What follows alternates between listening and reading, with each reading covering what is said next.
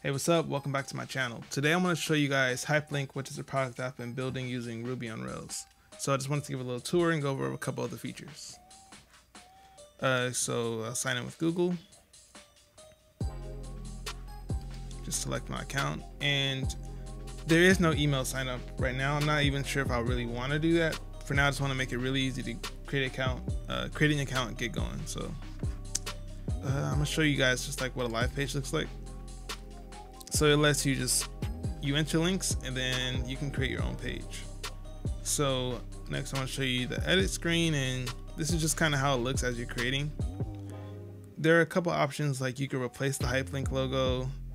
You can put in like your Google and your Facebook pixel ID so that you can generate your own page. And this is so you can this is so you can generate your own analytics.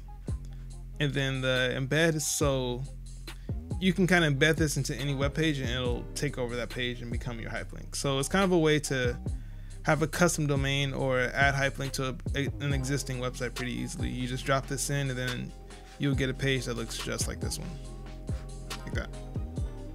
The next thing I would like to show you is the customize feature. And this is just a tool that's kind of like Tumblr-esque or kind of like Squarespace, where you can customize the page.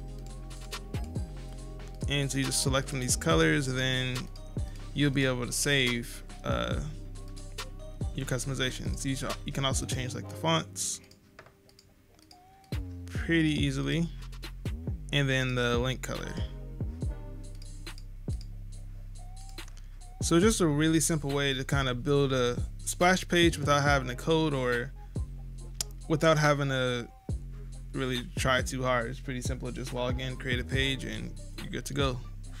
And then what's really cool about this too is there are services like Linktree, and they let you have one page, right? But this lets you create multiple pages for different things. So for example, I have my personal one, and then I also have one for my Chismo, which is an EP that I made. So I have this whole separate page for that, and that just has the music link. So I'm able to create and manage these different pages all from one account. You can view the stats. Actually, let me show you guys the stats.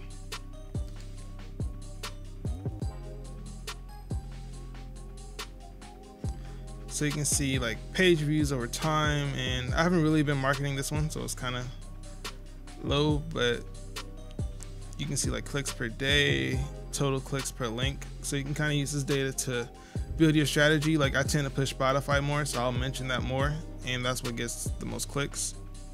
And then the top cities. So yeah, that's pretty much it. That's pretty much all the features that I want to go over real quick. And if you have any questions, or if you want to try it and give me any feedback, please feel free. Yeah.